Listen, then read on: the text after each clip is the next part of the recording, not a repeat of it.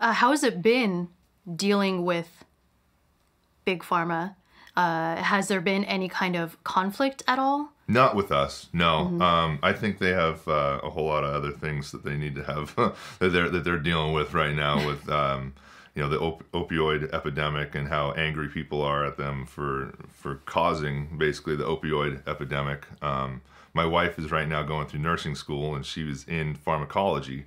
She just passed her pharmacology class, and they were encouraging these nurses to watch these, you know, ABC investigative reports in 60 Minutes and Netflix specials on the opioid addiction epidemic that we have here. And, you know, it's a lot crazy. of kids, they get hurt, or people get hurt, and they were administered or prescribed, you know, a whole bunch of Percocet or a whole bunch of Vicodin, you know, opiate, you know, derivatives, and then they run out and they're addicted.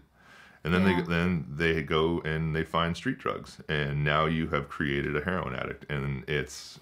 And then they treat heroin with what? Methadone. Yeah. And even more addicting substance.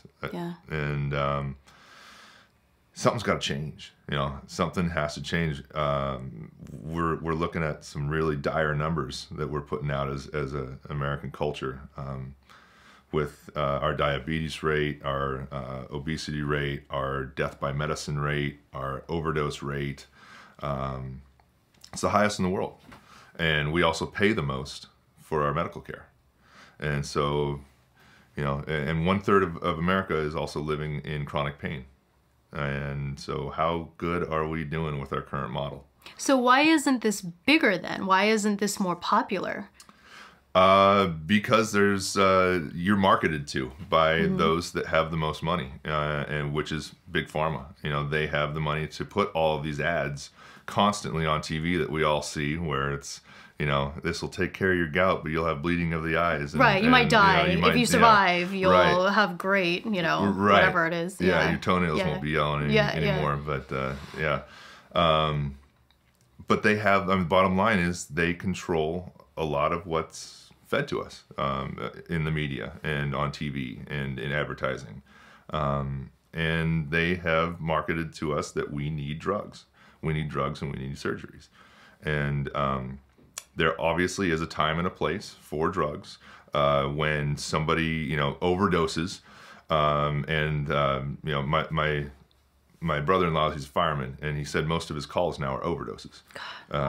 And so when, you know, somebody is in their home, they've overdosed, and they have to go give them a shot of, I can't recall the name of the drug that brings them back, but that's an absolute necessity at that point. Or if somebody, you know, falls off the 3rd story and breaks a bunch of bones, they got to have those bones reset. They probably have to have some surgery. But there are, in so many cases, where people are getting unnecessary surgeries or being prescribed unnecessary drugs. And there's so much that they can do for themselves with energy medicine now, whether it's electrotherapy, light therapy, sound wave therapy, and everything that I have seen in my professional career, everything that my brother's seen in his professional career, at the highest levels, and using some of these a lot of these other modalities, light therapy. This device, the Equiscope, is far and beyond the fastest, safest, and facilitates the quickest healing. Why haven't physicians jumped onto this more? Because they're the ones prescribing these drugs and surgeries, right? Well, it comes down to a model that makes money. And generally, we don't see people for very long.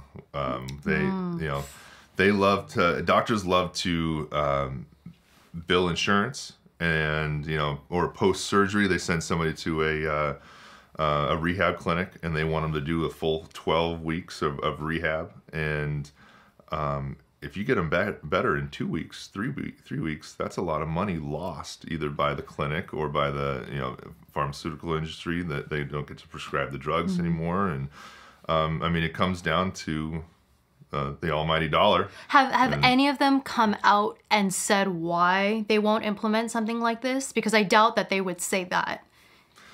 Yeah, no, generally it's just Like that's true, but yeah. I'm wondering what their excuse is. I have been told by a surgeon, no, we can't have people getting healthy without surgery.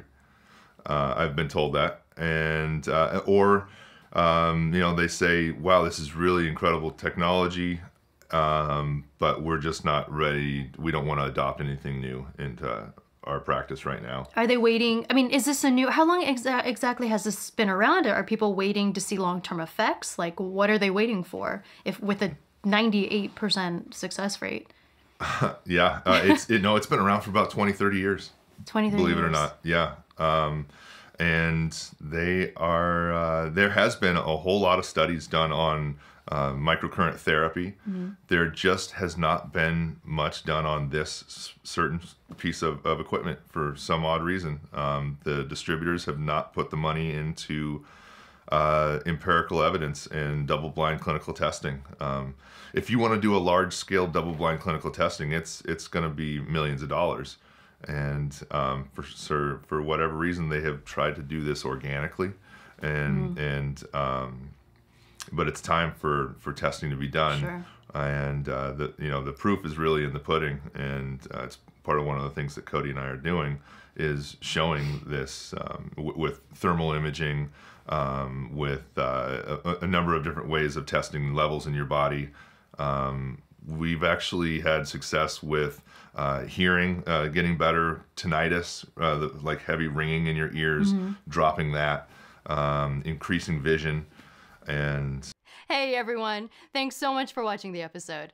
If you're interested in contributing to the conversation and supporting the show, there's 2 easy things you can do. 1, click subscribe, and 2, visit our Patreon page where you get exclusive access to the Exploring Minds community.